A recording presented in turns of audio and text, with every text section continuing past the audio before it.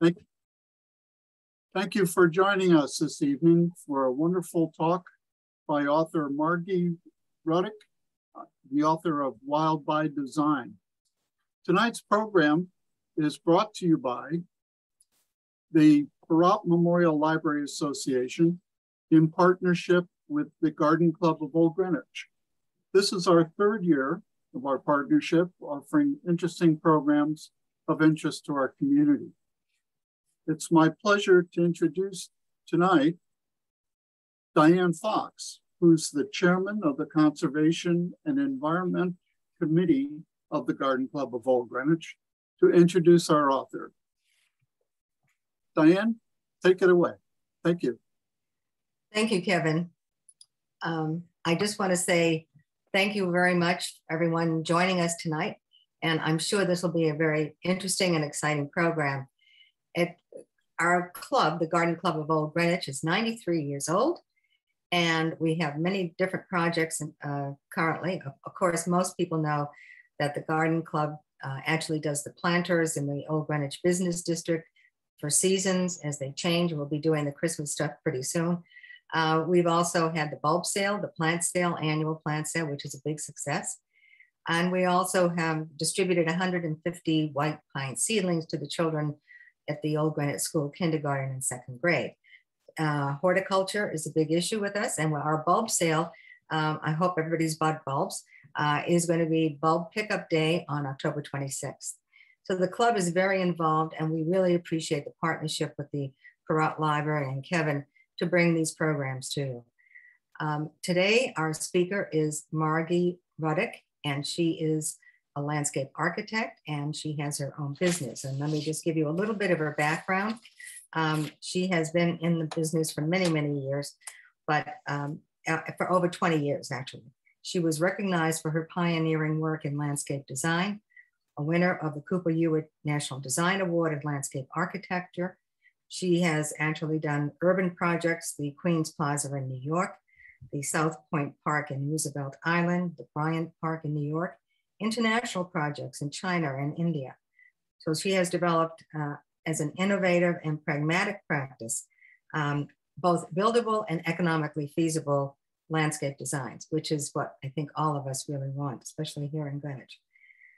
She's an advocate for the wild landscape movement. And this is why we asked her to come today, because she balances ecological conservation and restoration with the sense of design and art. And that's, I think, the great combination we want to hear about today. Her book, Wild by Design, Strategies for Creating Life-Enhancing Landscapes. And she will talk about some of her personal work and her projects that she has done. She's involved in some new projects as well. She urges designers, and I love this quote, to look beyond the rules often imposed by both landscaping convention and sustainability checklists.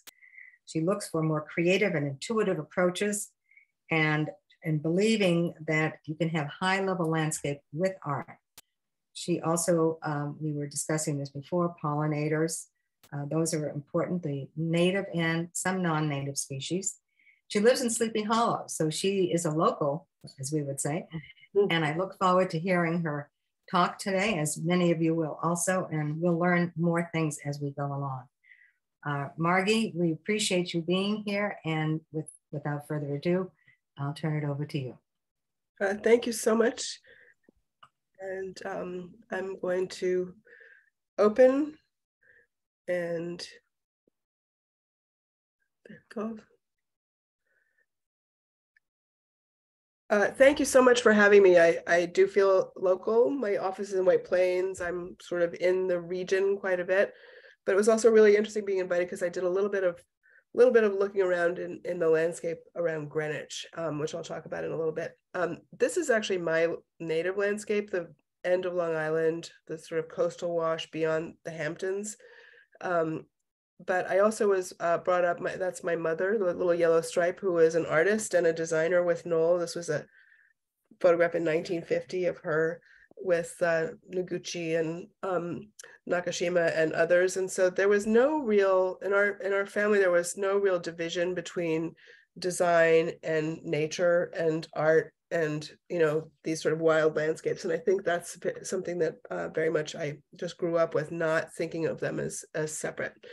But when I went to the Graduate School of Design at Harvard, I found out that they were very separate there. I had worked for several years at the Central Park Conservancy and also the Natural Resources Group, doing mapping the wetlands and woodlands of New York and meadows. And when I went to the GSD, I found out that there were these strict divisions between the quote designers and the quote ecologists. And that was something that I just didn't really understand. And it took me about 20 years when Queens Plaza was done in 2012. It had been almost 20 years since I graduated. I apologize, I have a cold, so if I sound a little funny. It had been 20 years since I graduated from graduate school, and the world had kind of caught up to this idea that you can have something that's very clearly architectural, that's very urban, but that also has life to it, that also is operating as a kind of an ecosystem. So Queens Plaza was the first project I felt that really got a lot of recognition for doing that.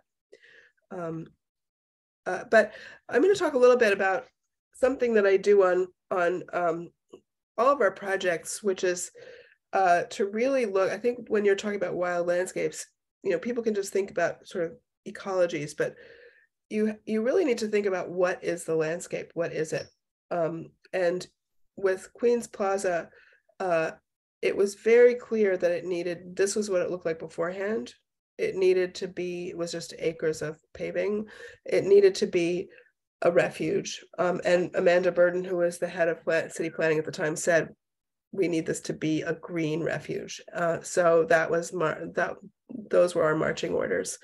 And then on each project I'm going to talk a little bit about that sort of idea of what is it. And with my own house in Philadelphia, where I lived from 2004 to 2015, we were talking, Diane and Kevin, and we were talking about the fact that I got a summons for growing weeds in my front yard because I didn't know what I was going to do there. I had a third of an acre of just lawn. It had a ChemLawn sign, and I didn't really want to design a landscape.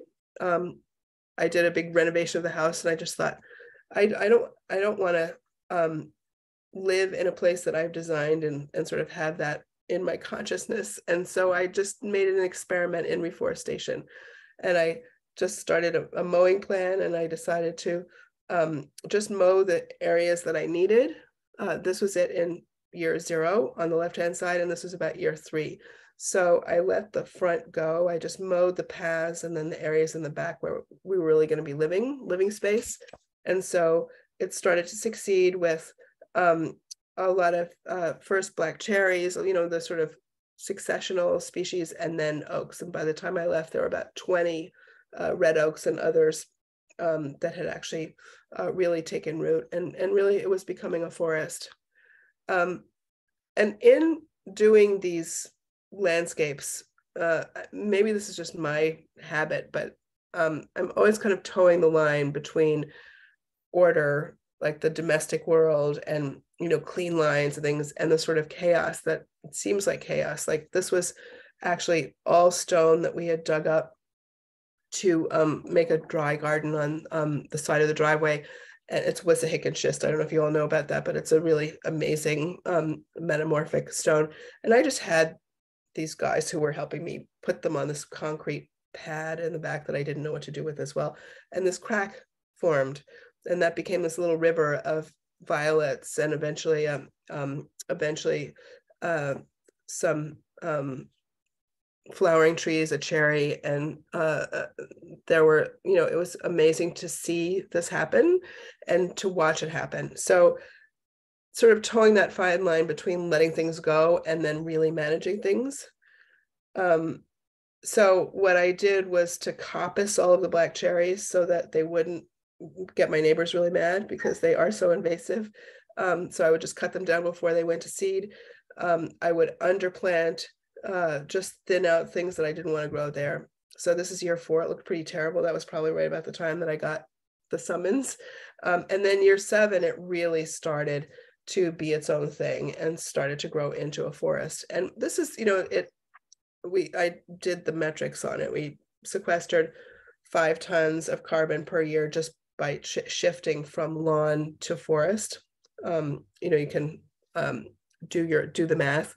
And the amount of water, which is actually not that much because I was flying a lot at the time. So I was like, I'm not offsetting my flying by doing this. However, the amount of water was like 1 20 by 40 swimming pool that's retained every year. And that's pretty significant. So if you imagine that there are 10 people on my block and we all did this, that's a lot of water that you're actually retaining and not sending into the sewer system and also into the streams that are very challenged.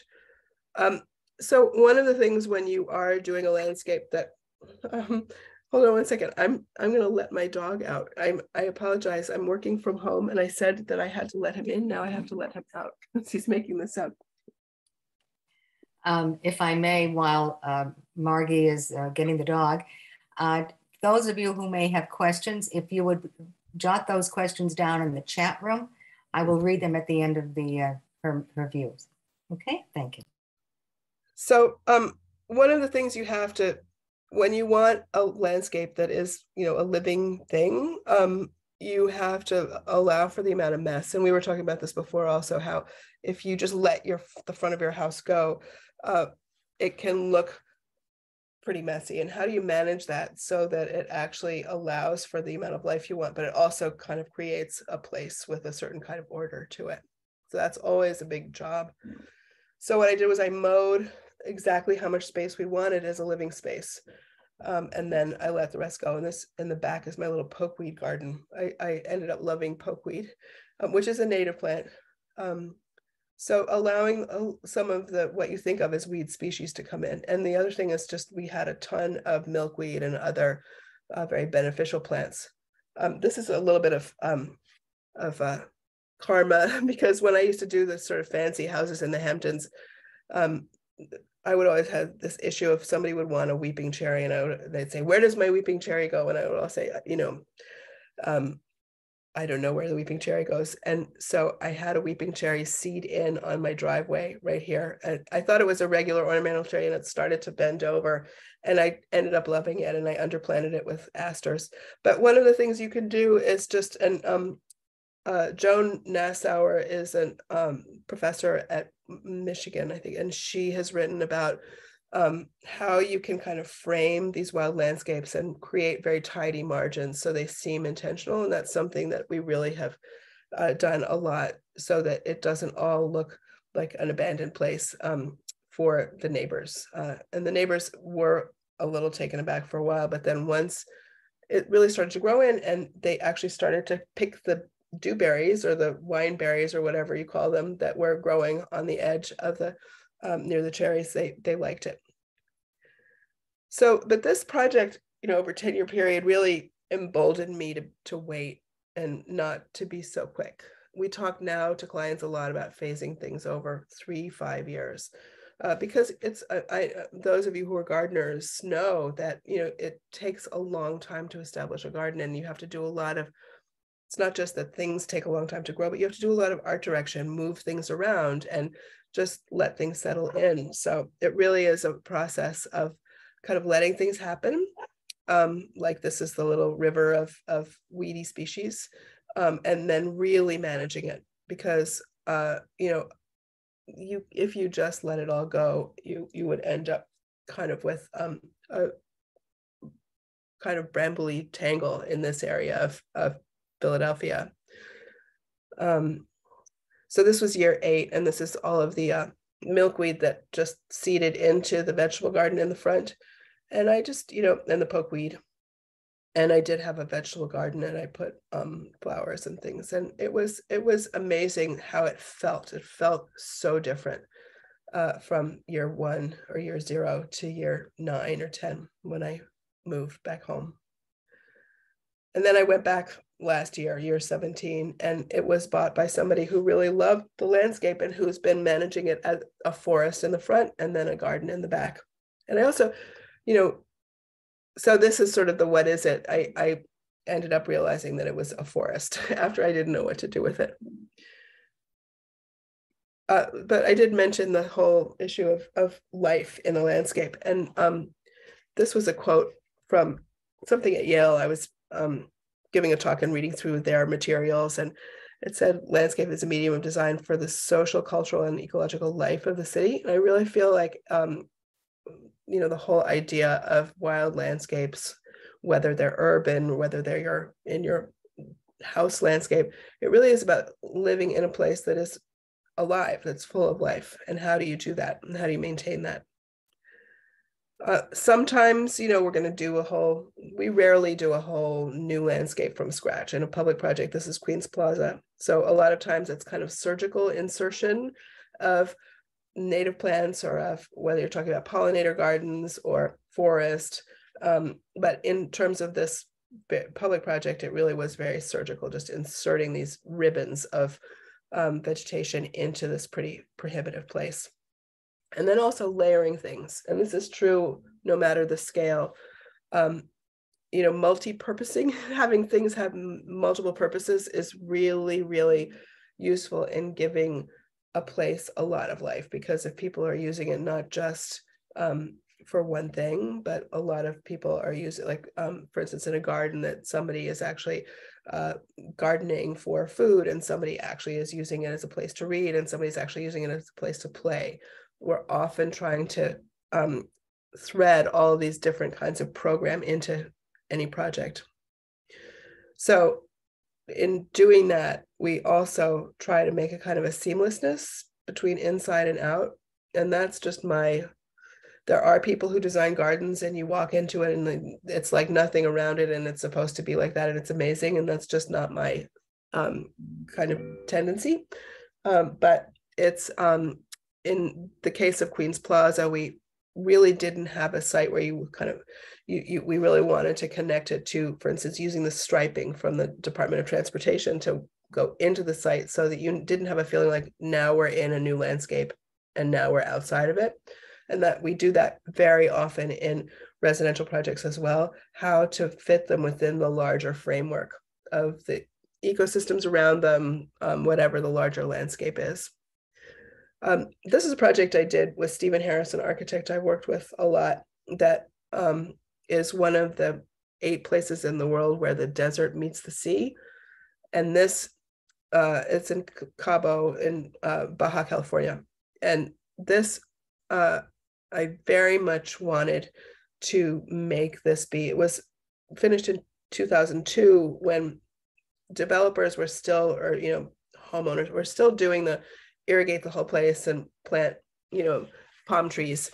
And I wanted to do a real desert landscape. So it was actually very challenging. It was an amazing project to work on, but how to make it seamless so that inside and outside. So this is, outside of the property, and it would just flow in and feel as if you're in the larger desert. And that actually it was so interesting to me about how people were using desert plants down there at the time. You would see people using desert plants, but first of all, they were mulching them, which basically takes out one of the really active layers in terms of where insects and snakes and other creatures live. But the other thing is that they were using them in a way that was almost like English landscape gardening. So if you look at, I just took this and did a little diagram. So, this is sort of English style, using these agave in these big drifts. And so what I did with the local landscape contractor is went out into the desert, and we actually mapped how plants occur in the desert and just observed, and then tried to do that in this landscape. And so it feels, and within a week of the planting, my client called me up and said that there were orioles that had flown in and were nesting. And it really created a habitat that was very, very rich, very, very quickly. And it's still now 20 years on. And, just doing things like, rather than thinking of green roof, this is actually occupied space below, and it's a brown roof. It's a green roof, but it's using desert plants. So how do you actually, I'm admitting somebody into the, how do you actually use the desert idiom sort of in every place that you're working with? So, and this is also the brown roof, and that's the occupied space below. But something that I you may not think is really at work in all these projects. I think that Diane was talking about the art part. It's the kind of sequencing, the procession through these spaces, and how do they kind of connect you with the larger landscape. And that, I think I learned a lot working in Central Park on sort of Olmsted's way of taking you through places into these enclosed spaces and then out into a larger landscape. And it's very effective to also connect you to the bigger landscape. So this is looking down onto the courtyard, and then you come through underneath this roof and you see the sea through this more composed landscape that when you actually turn internally is really a composition. So it's not all native plants. That's a washi tree, which is not native, but it's used in the markets around there. So, but then you turn back out and go to the pavilion, and you kind of walk down that little sliver next to the pavilion, in between, and you can see the pool from up there. So you walk down in between the rocks, and this is all replanted. And so this is also the kind of surgical thing that we're doing, a big composed courtyard, but then we're kind of just snaking you through this much more constrained landscape.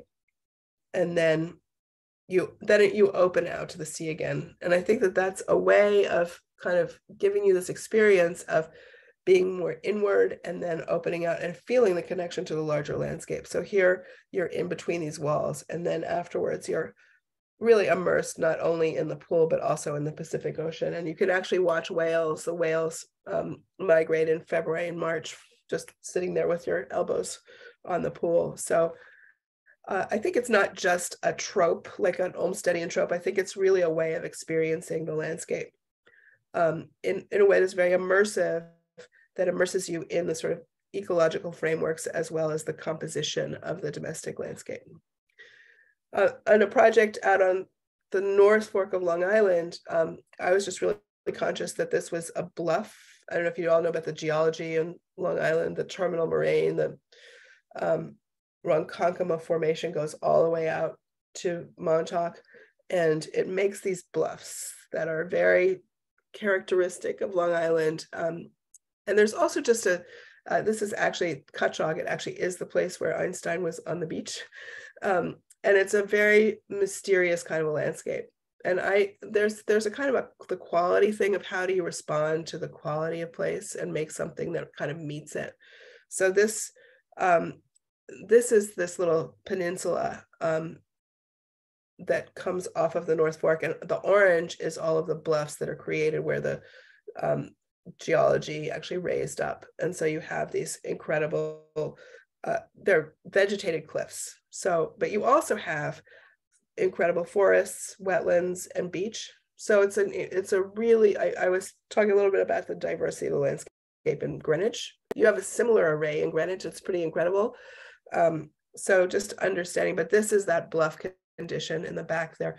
And that was something that people don't necessarily value that much, but it's a really particular ecosystem that has particular plants and animals that live there, birds in particular.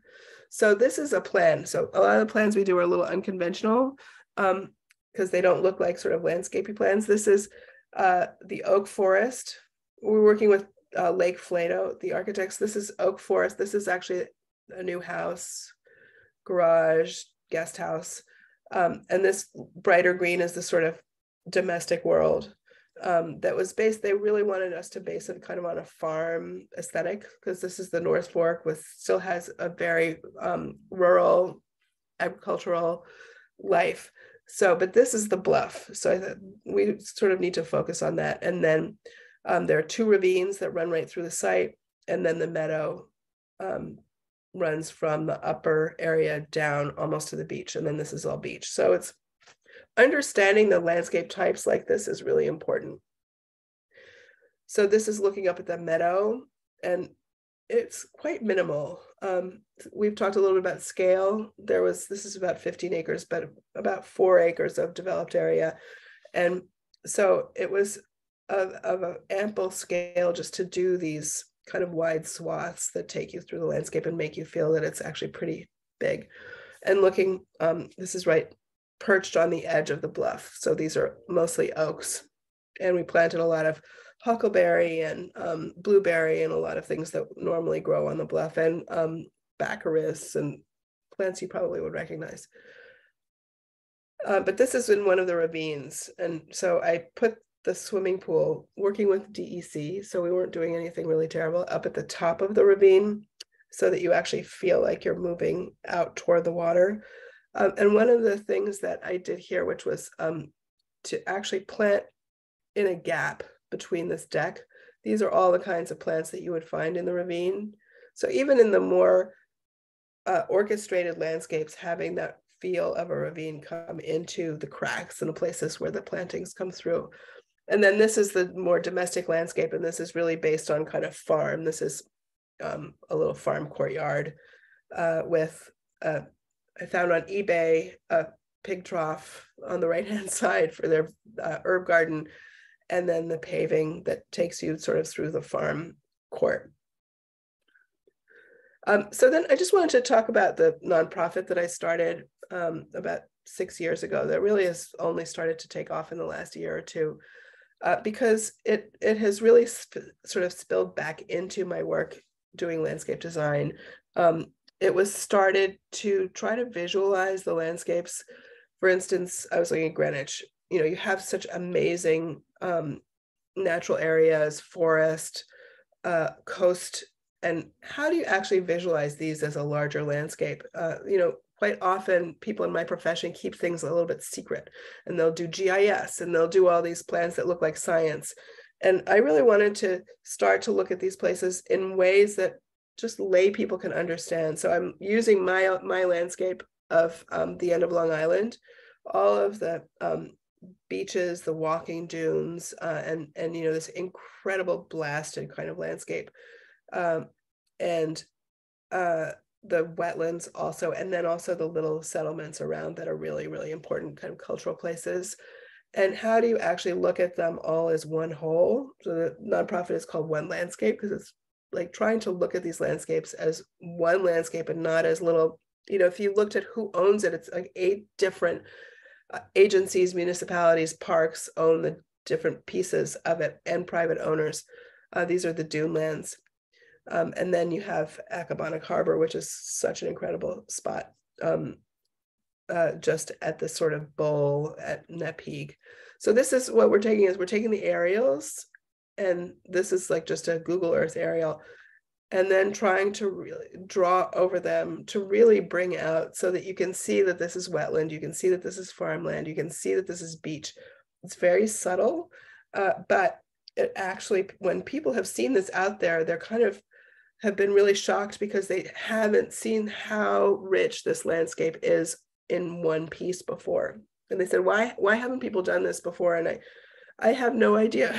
I think people, I'm sort of surprised. So this is what I was talking about, this is looking at the geology, and then also where the land is 4 feet or lower. So you start, instead of having all the layers all separate the way, I don't know if those of you know the Macargian kind of method or GIS, where you have to look at layers. I'm trying to meld these things together so you really understand the landscape. And when you have a house, you can understand that your landscape is part of this bigger landscape, whether you're buying something new or whether you've lived there forever. But once you do this, you can't divorce your own little place from this bigger framework. So this is looking at the Peconic Estuary. And this is our site right here. Can you all see my cursor? So this is Nepegue right here. And the reason that it's a good test study is because it's one of the 2 places in the estuary where the estuary actually meets the Atlantic and Long Island Sound. So, and that's because the bedrock dipped down really low or just disappeared so that the water actually flowed over the land. And the name Nepegue actually means water flowing over land in Montaukett. So this is just showing you the geology. This is actually the limit of the sort of what people say is the limit. It's sort of made up, but the limit of the, you know, it's the high point, the limit of the estuary. And then, you know, the really saturated infused areas, and you sort of don't conceive of this landscape if you start to think of it as you know, Sag Harbor and North Haven and all these places. I don't know if you know all these places, but you don't conceive of them as part of this big, big estuary. So that's kind of the whole purpose of this. So when I was going to be talking with you all, I started to look at Greenwich, and I couldn't find that much information. There's not, you know, people haven't done this kind of mapping. I don't know if you all know who Megan Goldman is, but she was at Williams College in 2014 and did a really wonderful study of the geology of Connecticut. And this is where you start to understand, you know, all of the valleys and all of the ways in which the bedrock kind of smushed together. And you can see, you know, in the Greenwich area that it is pretty varied. So that's the kind of research that goes into this sort of mapping.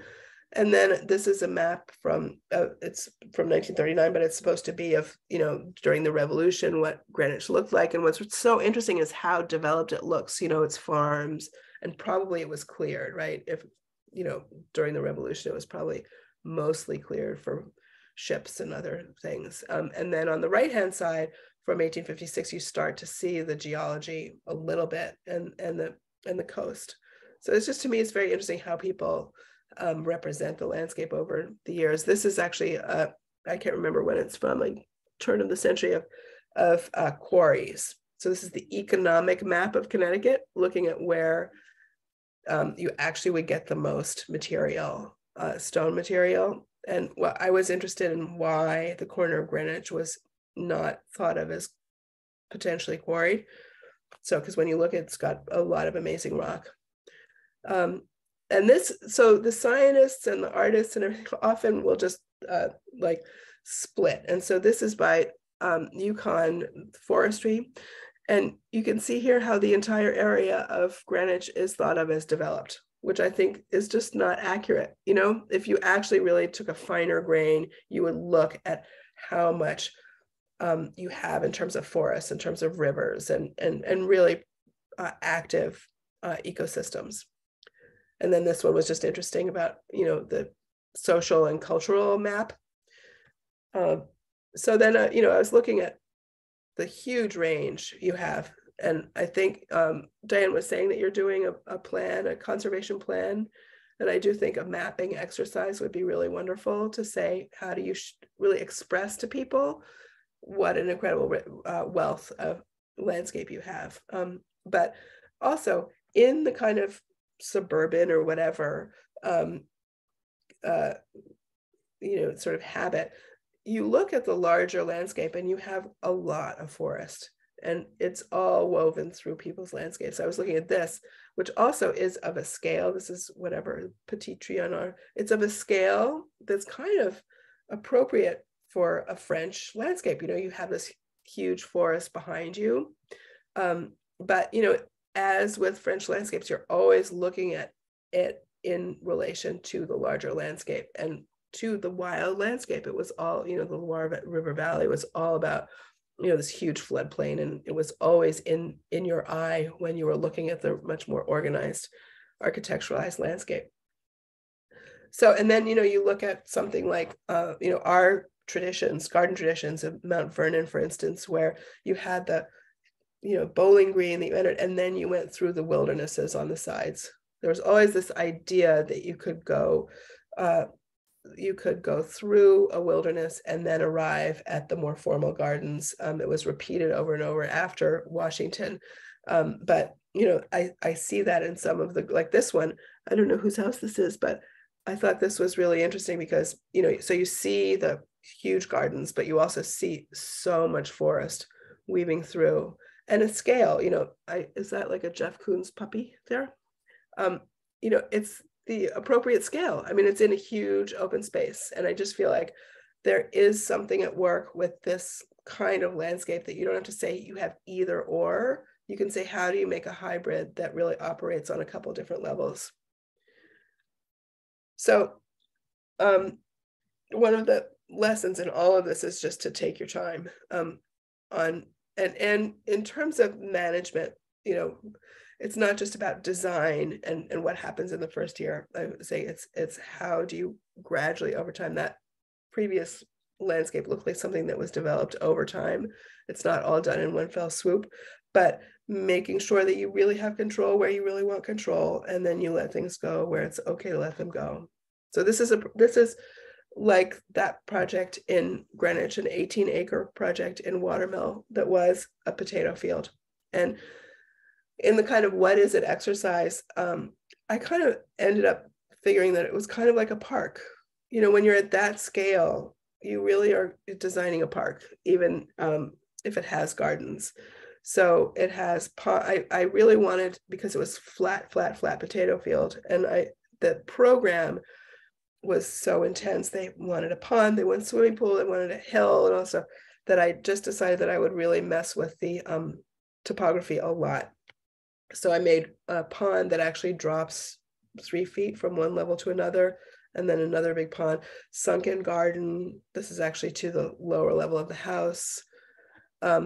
And because we had too much program, not too much, but they wanted a pond and a swimming pool, I decided if you float the swimming pool in the pond, you don't have to have a fence around it. You just have to have gates. And so it kind of allows you to collapse these things into one. And so when I say park, it is all about how you flow through the spaces and, you know, open up and then go through the more enclosed spaces.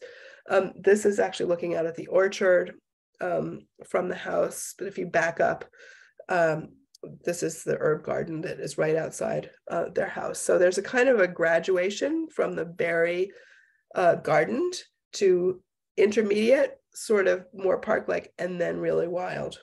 And that takes a lot of kind of calibration, I guess. So this is the vegetable garden. And, you know, the vegetable gardens are really the closest to the kitchen, closest to the house. They make sense. And then even this is a spillway from one level of the pond to another. So when you're looking at it toward the house, it actually looks quite garden-like. But then when you're looking at it in the other direction, it looks kind of wild. So even the graduation from one level to another out into the landscape is very carefully done. This is a fire pit out near the upper pond, getting to a little wilder. And then the whole framework of it is meadows. And we didn't actually create these meadows. This was actually seeded with lawn. And then we, like, I've been working on this for about over 20 years, but we've been gradually just doing a mowing plan, as I did with my house, so that we let areas turn to meadow. And you don't have to do that for, like, you know, getting a meadow to grow is a huge amount of work. So it's a much lazy person's way of making a meadow is just to stop mowing then monitor it, and you can plug with new things. So this is the larger framework. And just in terms of the drawings, always going back to the larger, so this is a drone. So we use drones a lot so that we can actually really be very exact. And then this is the larger framework where the sort of pink is more farm-like, and then the purple is more understory, and then you know, the wilder stuff is all on the edges. So as I was saying, it's a little unconventional in terms of being like landscape plan, but it's actually really workable because we're walking these paths and documenting them and making it from what actually is on the ground. So it's not imposing the plan from above, it's actually growing it a little bit more organically. And it's a working document. We're using it all the time. We're doing a little nut and tree farm up at the top now. So one of the things that I talk to students all the time about and clients is that we often design with our feet. So these two drawings are paths through all of the meadow and different ways that we were trying to create the paths, walking it, documenting it until it feels right. So that is something that you can draw it, but until you've really walked it with the mower and with the, you know, like your flags and everything, it's not going to feel settled and really right. So this kind of, you know, the path gets really narrow and then it broadens out, and that's all done in the field. So this is what it looked like in 2000 or 1999. It was a potato field. And then this is what it looked like in the phase 1. So this is the first pond. and the swimming pool in the pond and tennis court and the sunken garden. And this is the beginning of the orchard. And then this is what it looks like now. So this has taken 20 years to develop. And if you look at it, it's a little weird. There's a house, there's a cookhouse, a building that's supposed to go here, which is why all of this was designed on the ground so that you would have a really big sense of distance, and so that you would never see the whole, so that it would always feel a little bigger. So it takes a lot of walking and looking to do this kind of thing. And now, 20 years later, it does feel like it's always been there. I used to, my projects all look different because I'm really letting them grow out of the different sort of conditions. And then also, I love it when projects look like they've always been there. And that used to be a liability. People are like, well, people wanted more flashy design, but now I think people have come along a little bit and are interested in having places that are just for them. And it's not about having, cutting edge design right up in your house landscape every day, although that has its place. And I really, really admire the people who do it really well. But you can see that all the plantings and everything have really come in, and it really does feel as if it's believable, is what I would say. And then just the last couple of projects. This is about What Is It? This was a project where I was asked to do a garden.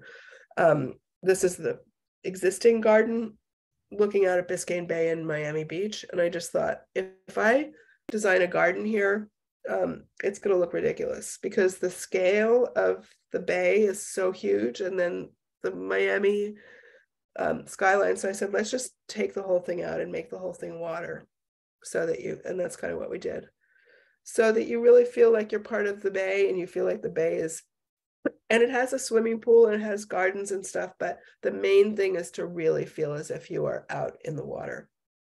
And but always sort of turning inward, that there are places to be and places to hang out, but that you're always kind of being sent back out to the water.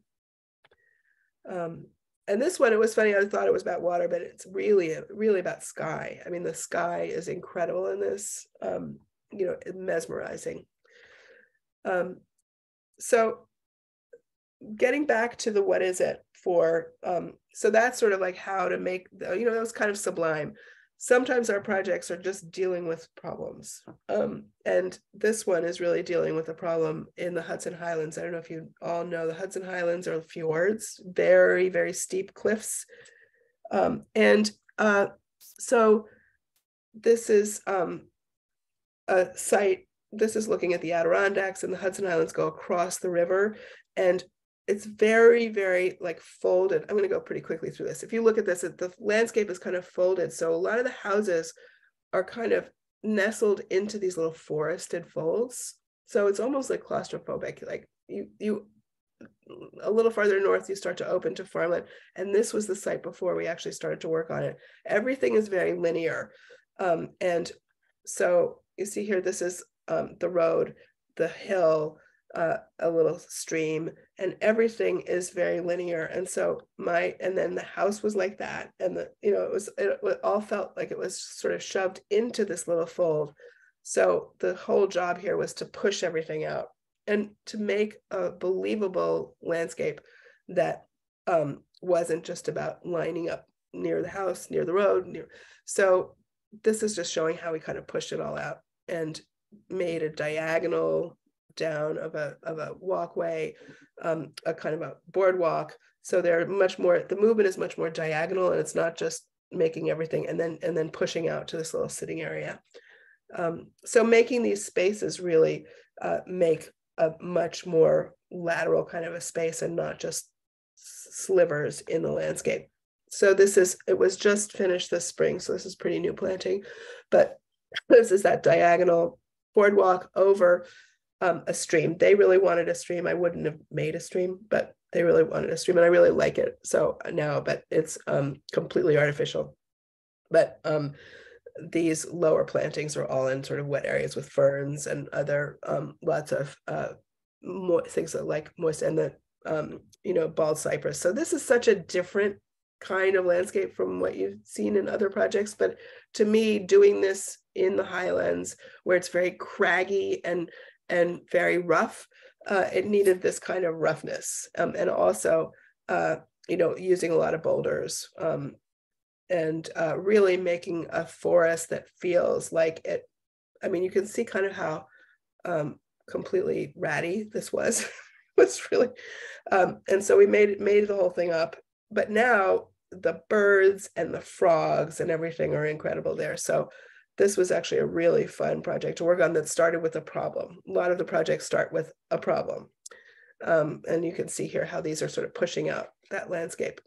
And this is Stephen Harris's own house upstate. And my problem with it was that everything, there was no place to be aside from near the house, and everything kind of graded off. So I made this little aspen grove. So this is my little, in a completely artificial, he's very, very architectural. How do you actually create a little place? So I made this little aspen grove that now is his partner's favorite place to be, because you're sitting there and you hear the crickets and everything. So in this very highly controlled landscape, how do you create a place that is going to have a life of its own? And the meadow actually seems to go almost right through the house at one area. And that was another thing that we did to bring the sort of wilder landscape into the domestic world, and carving the stairs into the meadow, but allowing for the mess in this little aspen grove was a huge thing. And Stephen didn't like it at first, and now he really likes it when he sort of got to see what it does for the place. I'm going to skip over this because I think that we're kind of getting short in time, and this is a project in India, but just to show you that on any project, this is about conservation and doing all sorts of permaculture to do reforestation. We reforested a lot of this. This is before and after. So it was a huge restoration project. And I do think that for your conservation efforts, understanding how much you can do is really important, because who knew that we could actually turn this whole thing into a forest within 10 years.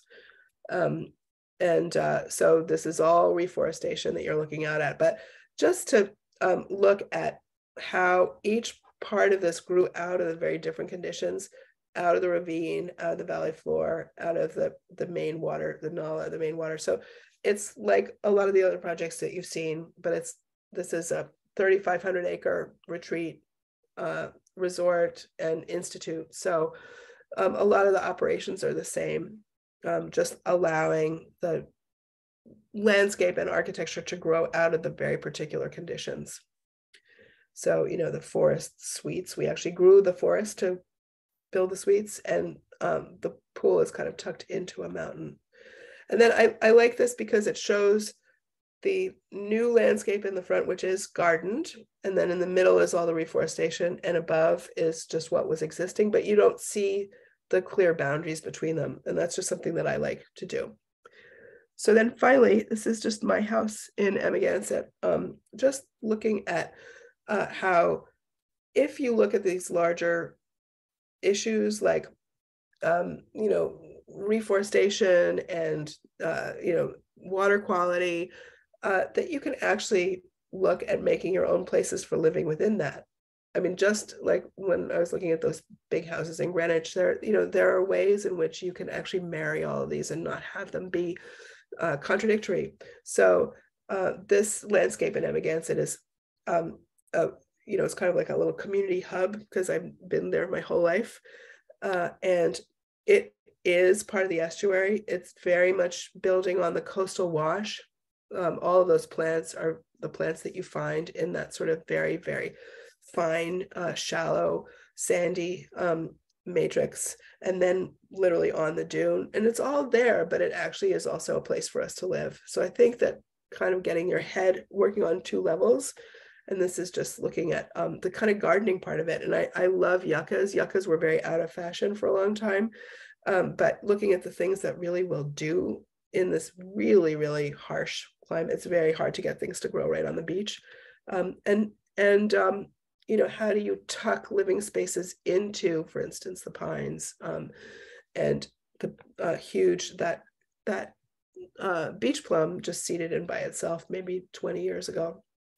And, using the pine needles and other things to have it feel very much of the dune. And, all of the materials are kind of carefully chosen to feel like they're part of this landscape.